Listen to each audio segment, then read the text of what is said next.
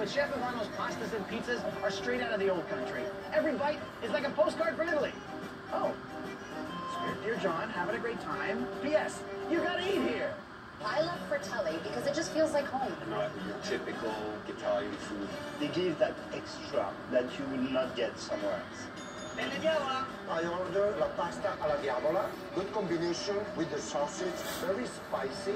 Yeah, I enjoy Fratelli's on a regular basis. It's the atmosphere, it's the food. This is our go-to place. Salumeria pizza. The cold cuts, that's what it is. Salumeria. Here you go. It's got like pancetta, sausage, pepperoni, and then that fresh, ripe cheese. No pizza? It's a wood-fired pizza dough. The crust is uncomparable. Pesto is my favorite thing in the world. Lots of cheese, and I can't wait to eat it, actually. You actually studied to be a master pizza maker, yes? Yes, I guess I am in my blood. Yeah. First step, pizza with flour, put a little bit of water into the honey. How do you say honey in Italian?